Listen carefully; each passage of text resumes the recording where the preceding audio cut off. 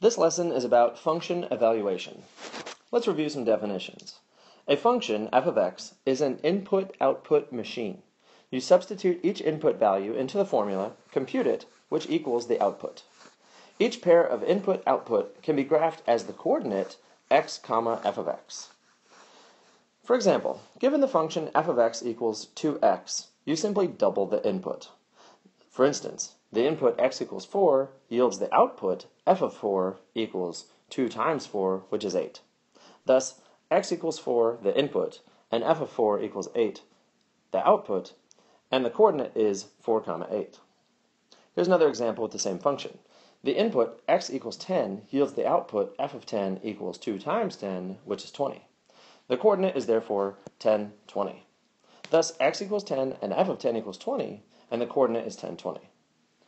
Let's try a negative input value. The input x equals negative 5 yields the output f of negative 5 equals 2 times negative 5, which is negative 10. Thus, x equals negative 5, and f of negative 5 equals negative 10, and the coordinate is negative 5, negative 10.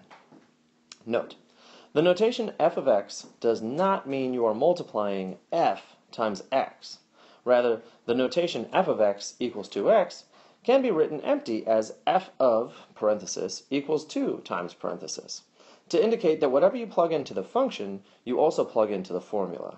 Thus, f of 10 means the function evaluated at x equals 10, which we know to be 20. Here's another example. Given the function f of x equals x squared plus 3x plus 2, evaluate the function for the values of x equals 1 and x equals negative 5.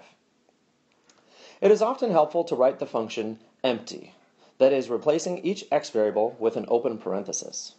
Thus, our function would be written as f of input value equals input squared plus 3 input plus 2.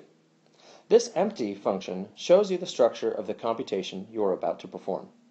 Whatever input you substitute into this function, you are going to compute input squared plus 3 times input plus 2. For example, f of 1 means 1 squared plus 3 times 1 plus 2. And you'd write it out officially as f of 1, meaning evaluate the function for the input value of 1, and it equals 1 squared plus 3 times 1 plus 2, which is really 1 plus 3 plus 2, which is 6. Therefore, in shorthand, f of 1 equals 6, and the coordinate is 1, 6. How about for the input negative 5? F of negative 5 means negative 5 squared plus 3 times negative 5 plus 2. You would write it out as f of negative 5 equals negative 5 squared plus 3 times negative 5 plus 2, which computes to 25 minus 15 plus 2, which is 12. Therefore, f of negative 5 equals 6, and the coordinate is negative 5, 12. Let's go ahead and find f of 0. It means you plug in 0 for the input.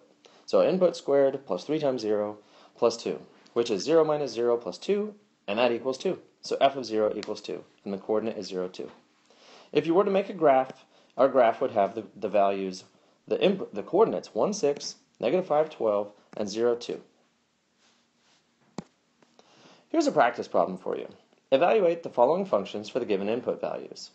So, given f of x equals 2x squared minus 6x plus 9, go ahead and find f of x for the input values of 2, the input value of negative 4, and the input value of 0.